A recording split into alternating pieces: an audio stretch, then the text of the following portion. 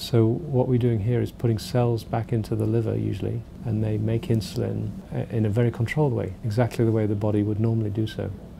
And that by that means the patients have very stable sugar control, and many can come completely off insulin for periods of time. To have an experience of 500 of these at one place is something we're extremely proud of. It's a reflection of an amazing team. Jason has just received a brand new type of transplant where instead of putting the cells in the liver, we put them in the lining of the stomach. And the expert radiological team is involved in doing this very simple procedure. It takes about 15-20 minutes, and then we just simply drip the cells in.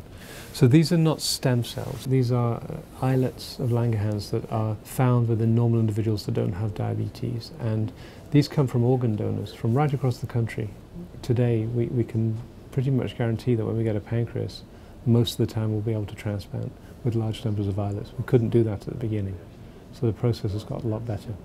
For the last 21 years, I've been diabetic, so it's kind of hard for me to know what normal is anymore. The last time my sugars went low, like probably in the last year here, is I broke my collarbone doing laundry. So it was kind of a wake-up call. Probably about 3 or 4 weeks after the first transplant, I can feel my lows. And I'm happy with that. I can feel my sugars dropping now. If I don't have to take insulin, that's a bonus.